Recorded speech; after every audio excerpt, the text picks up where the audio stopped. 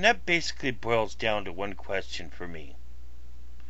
Was Greg Monroe Vlogs being sincere when he was talking about his desire to save William?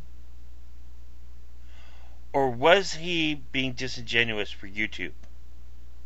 If he was sincere, that's promoting metaphysics, theology. I don't agree. But if he was talking about social issues, about authoritarian culture, about social questions like codes of conduct, well,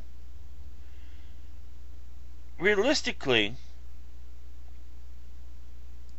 I'm for sexual liberation because I'm for small government. And that's because I'm against social engineering. But that means I'm also not a social progressive because my view is you can have it or you can take it, just the government isn't involved in enforcing it or prohibiting it. That's as far as I go on that. And that means that I have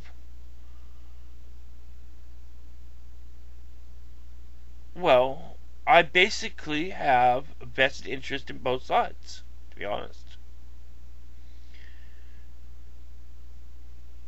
But now, if he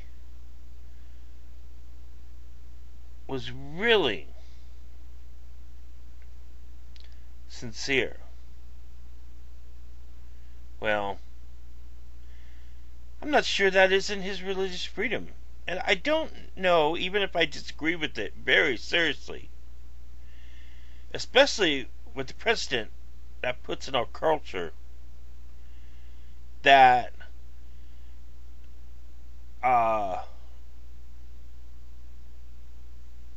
it should be accepted or not. You see, I support the cultural tradition, but I don't support the big government, the social engineering.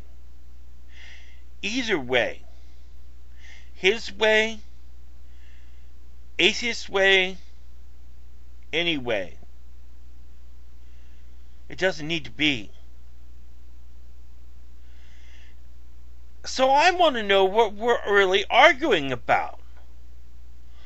Are we really arguing about disrespect for a man who killed himself?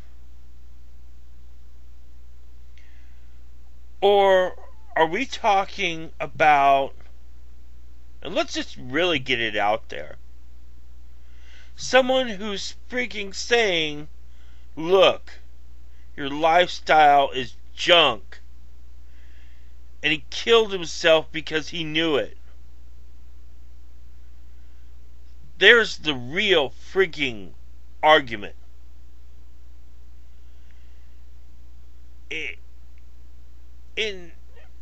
They're almost one and the same. Except, religiously, you're drinking the Kool-Aid. Ideologically, you're handing it out.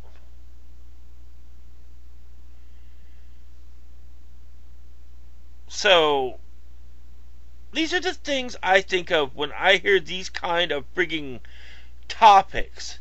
And I don't want to hear this frigging, oh boo-hoo, respect for the dead. The dead don't dance. We the living are the ones that matter. And I would like to know which answer is correct, without all the ideological or metaphysical garbage that goes with it. because it might matter to the next person down the line, or the next.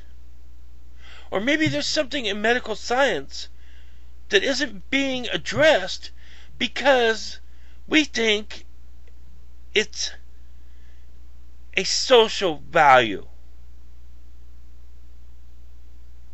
And if that's freaking his religious mania, or freaking somebody else's freaking diversity choice, it needs to be freaking rectified. If there is any absolute answer at all, and not just a set of subjective values, which probably is. So, that's where I'm from.